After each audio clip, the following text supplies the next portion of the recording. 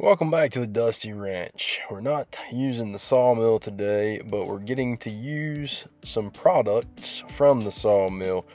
So join us as we put together this wall, the first part of this board and batten wall. I'm going to show you a little trick that I like to use with my speed square. And we're also going to have a special guest who gets really sassy when I start using the nail gun.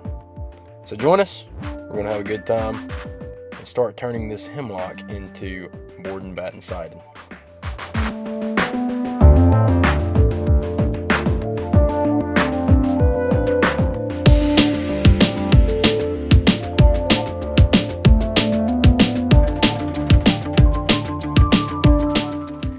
So I'm using my tractor and forks here as the sawhorse, and this is not the trick that I'm going to share with you, but I'm using my speed square to make a square, and then I'm gang sawing these boards with my little Echo top handle saw that I use for tree trimming, and that works really well. It seems to go really quickly. I can get a pretty straight cut with that. I want to put a little plug in for those CID forks. I really like those things. I bought those from a guy down in Chesnee a couple of months ago, and they're just really heavy built. I've owned a couple of pair of forks before, but those are just really nice. I'll have to do a little video and show you the quality that they are here in the future, and I'll put his contact information down in the video description. So if you guys want to look into that, if you're close by, you can go check him out. He sells a lot of CID implements. But here's our special guest. This is Clyde, the mule. He does not like the nail gun, but that's good because he's being desensitized to loud sounds, and that's what he needs at this age.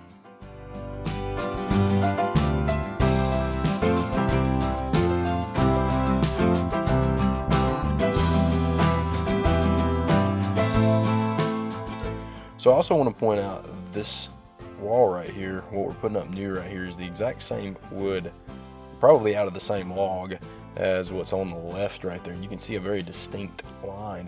That's actually just where the UV has turned, the UV light has turned the wood on the left there darker than the wood on the right. So I've done this over a several day period, and it's interesting for me, and I hope it's interesting for you to see how quickly the light actually changes the color of the wood there. Like I say, about 3 days, and that's what you get. So I'm going to give this this wood a little bit of time to mellow out, and then I will stain it all the same color. I'm actually going with a little darker stain than I really wanted to do, but it offers more UV protection, and hopefully that means it'll give this wood more longevity.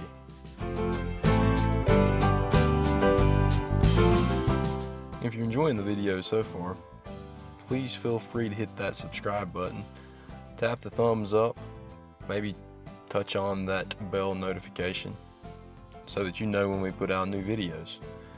We appreciate you joining us, and we'd like for you to be part of our community.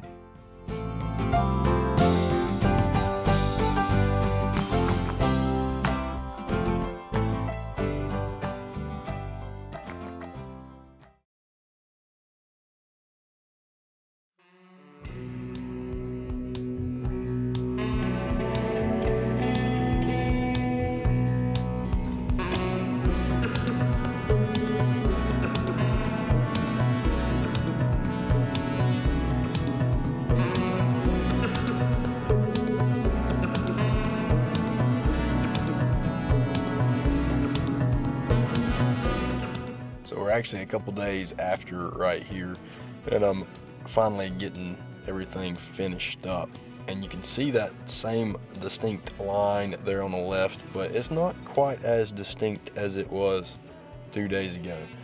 So at the time that I'm recording the voiceover and editing this video, I could actually stain this stuff this weekend because it's all mellowed into the same color.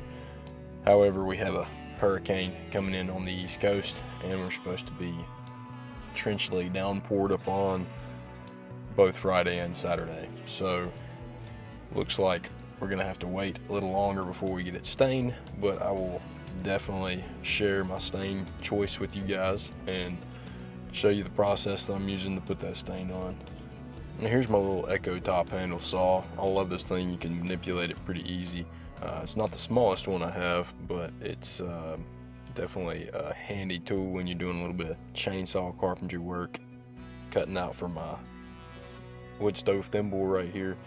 And it worked really well because that's all going to be covered up with the thimble flashing anyway. So it's not a, doesn't have to be precision carpentry work. Okay, so let me show you one of my favorite things about the speed square right here. Look at these little notches right here.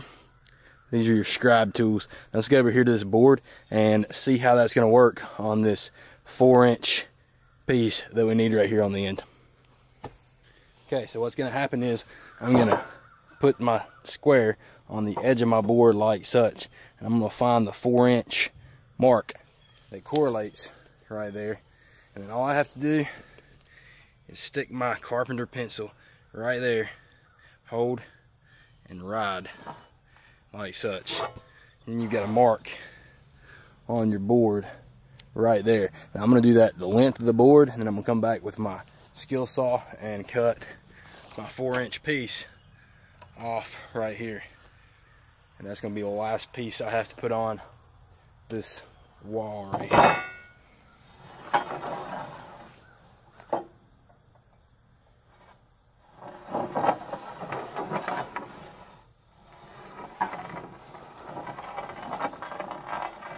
Now, if I wasn't going to do that, I would have just simply made a mark here. I made a mark at the end and took my chalk box and chalked the line. This is bolder, shows up better, and I didn't have to go get my chalk box.